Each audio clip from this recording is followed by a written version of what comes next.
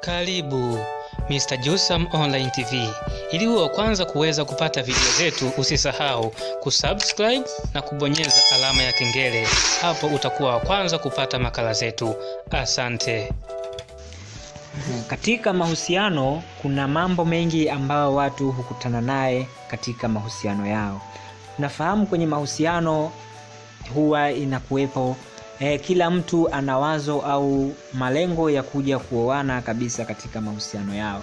Lakini katika mahusiano hayo huwa kuna changamoto tofauti ambazo watu wengi hukutana nazo katika maisha yao. Lakini hizo changamoto zote zinasababishwa na kutokuaminiana. Hiki ni kitu ambacho ni kigumu sana, ambavyo watu wengi huwa katika mahusiano yao wanakuwa hawaaminiani. Kwa sababu gani hawaaminiani? Kutokana na tamaduni tofauti ambazo anakuwa nazo au anakuwa nazo mwenza wake. Hizo tamaduni ambazo alizokuwa nazo mwenza wake au mambo ambayo anayafanya mpenzi wako ndiyo yanafanyisha hadi kusababisha kuto kumwamini mpenzi wako. Lakini katika mahusiano yote au mahusiano yoyote, uwe mke na mme au ikiwa mpo kama wapenzi bado hamjakamilisha lengo lenu la kuja kuoana, lazima muaminiane. Mtakapoaminiana, basi mahusiano yenu yatakuwa mazuri na yenye furaha muda wote. Huwa hapa watu wengi hawaaminiani katika mahusiano yao, wakizania kwamba mmoja wao kati ya au mwenza wako anachepuka. Ina maana tukisema anachepuka kwamba ana mpenzi mwingine au ana mtu mwingine yupo nje pembeni zaidi yako wewe.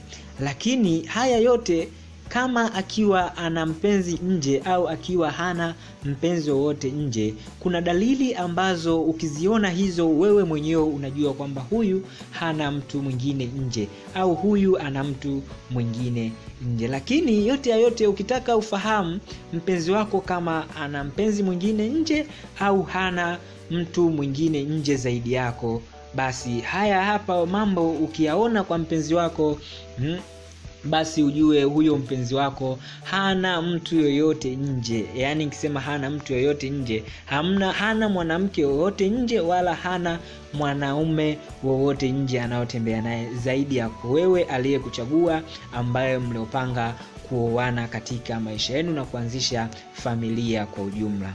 Basi kuna mambo matano ambayo ukimwona naye mpenzi wako ujue hana mpenzi mwingine yoyote zaidi yako. Ambao kitu cha kwanza unapomwona nacho mpenzi wako ni kukuomba ushauri kwa kila kitu ambacho anahitaji kukifanya. Unapokuwa na mpenzi wako alafu atakuwepo kila kitu anachokifanya huwa hakuombe ushauri wowote, ujue huyo utakuwepo kuna uwezekano mkubwa akawa na mtu mwingine au akawa na mpenzi mwingine zaidi yako. Ndio maana wewe hawezi kukushauri au kukuomba ushauri kwa vile vitu ambavyo ana malengo navyo au ana plani navyo kuvifanya. Lakini kama mtu akiwa na malengo na wewe na akiwa hana mtu wowote au hana mke wowote nje zaidi yako wewe, basi huyo mtu lazima atakuomba ushauri kwa kila kitu ambacho anahitaji kukifanya, ili na wewe uongezee mawazo ya kile kitu au ukosoe sehemu ambayo yeye alikosea na uje kumrekebisha, ili muweze kufanya kitu ambacho chenye usahihi na ufasaha zaidi na zaidi, ili kuja kupata matunda ambayo mlio yalenga katika wazo lenu lile mliojiwekea kwenye mahusiano yenu.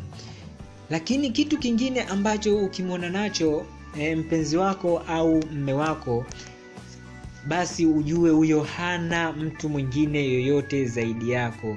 Ni kutimiza kila kitu kila kitu kile unachokitaka kwa wakati. Pale mpenzi wako unapomweleza shida yoyote ile ambayo unaona inawezekanika ikapatikanika kwake, basi atakutimizia kwa wakati. Ukiona mpenzi wako unamwambia kitu au unamwambia shida yako binafsi, alafu ukiona hatotimiza ile ombi lako kwa wakati, na ikiwemo uwezo wa kutimiza upo, basi ujue kuna uwezekano mkubwa akawa kuna mtu mwingine anaye nje zaidi yako. Lakini sio kama kila unachomwomba kutimizie kwa wakati, na wewe inatakiwa uangalie unamwambia kishida gani ambayo inawezekana akakutimizia kwa wakati, ambazo kuna shida zingine ambao unaweza ukamwambia alafu mtu wenyewe hawezi akatimiza kwa wakati kutokana na uwezo wake au kutokana na hicho kitu ambacho ulichomuelezea yeye kukipata ni vigumu.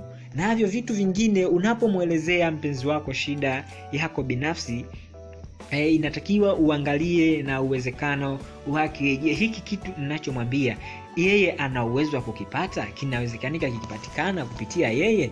Kama ukiona kabisa hakiwezekani, ambao uwezo wake ni mdogo wa kupata hicho kitu, basi usimwambie, manake utamsababisha yeye awe na mawazo zaidi ya kufikiria kitu ambacho unakihitaji wewe, alafu ikiwa yeye uwezo wake ni mdogo, basi itampelekea kuwa na ile hali ambayo muda wote atakuwepo na mawazo zaidi ya kufanya mambo mengine ya kimsingi. Hivyo unapomwambia mpenzi wako au mume wako shida yako binafsi, inatakiwa uhakikishe kwamba hii mume wangu au mpenzi wako ana uwezo wa kutatua hilo tatizo lako, basi ataweza kukutatulia kwa wakati kwa hilo tatizo ambalo wewe unalo. Ukiona mpenzi wako anatatua tatizo lako ambao utakalomwambia kwa wakati, basi ujue huyo hana mtu mwingine yoyote zaidi yako wewe, kwa sababu kama hana mtu mwingine yoyote lazima wewe akutimizie shida yako kwa wakati. Lakini kama akiwa na mtu mwingine, basi wewe itakuwa ni vigumu sana kukutimizia shida yako kwa wakati. Basi ukiona mpenzi wako anakutimizia shida zako kwa wakati, basi ujue huyo hana mtu aina yoyote nje, ni wewe peke yako.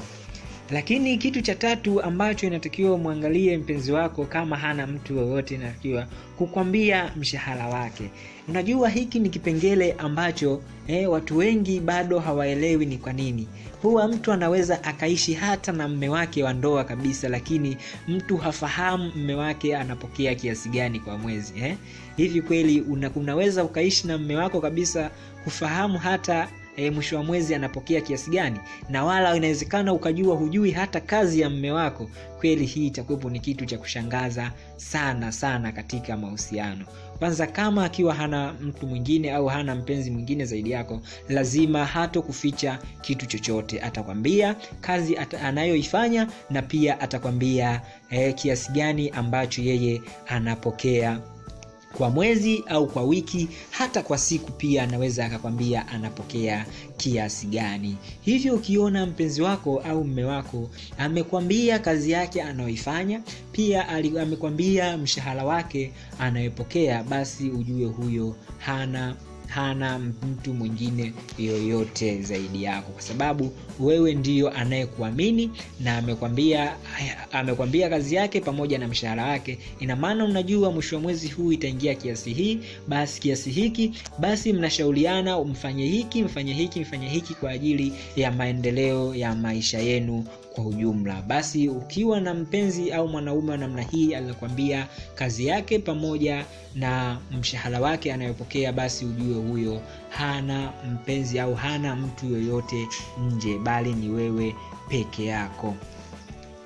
Kitu kingine ambacho inatakiwa umuone nacho mpenzi wako ili ujue kweli huyu hana mtu mwingine zaidi yako ni kukuruhusu kumpigia simu muda wowote. Unajua watu wengi wapo kwenye mahusiano, lakini unashangaa mtu ikifika saa 4 anamwambia muda huu bwana usinipigie simu, nipo busy na kazi.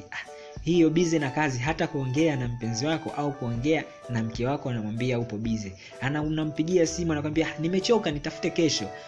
Basi ukiona hivyo unampigia simu anakuambia nimechoka nitafute kesho, basi ujue huyo ana wanawake wengi au ana wanaume wengi zaidi yako.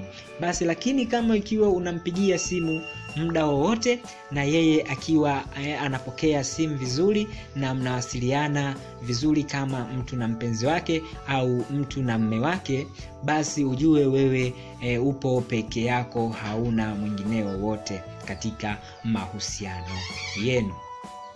Lakini kitu cha 5 na cha mwisho ambacho unatakiwa umuone nacho mpenzi wako ili uhakikishe kwamba huyu hana mtu mwingine zaidi yako, ni kukuruhusu kuangalia simu yake muda wowote.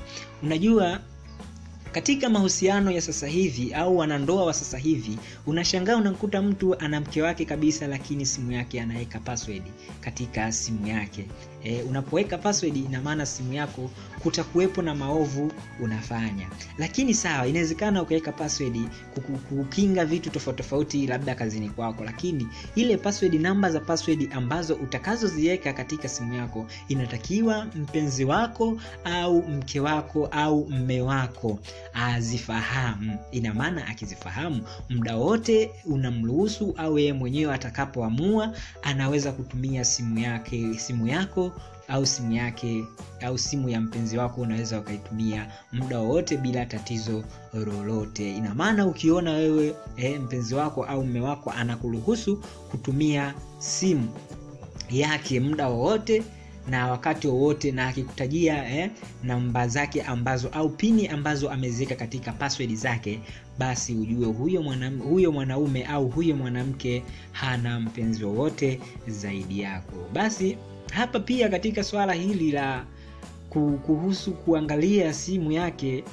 muda wote, inatakiwa uangalie sehemu mbalimbali katika simu. Unaweza ukaangalia message, unaweza ukaangalia miss call, na pia hata dalili za majina ambazo zinaseviwa katika simu ya mume wako au mpenzi wako. Ukiona jina hulielewi, basi ni vyema ukamuuliza mume wako au mke wako au mpenzi wako kwa ujumla, akakuelekeza vizuri zaidi kuliko ile unaanza kupiga kelele zisizokuwa na msingi, wakati ikiwemo ile namba ni ya mtu ambayo muhimu sana katika familia kwa ujumla.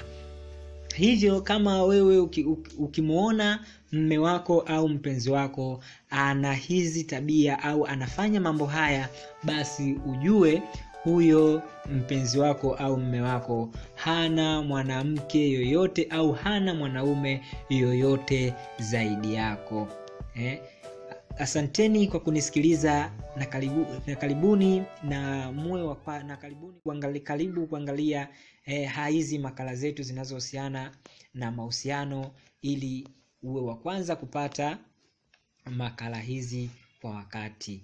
Asanteni kwa kunisikiliza.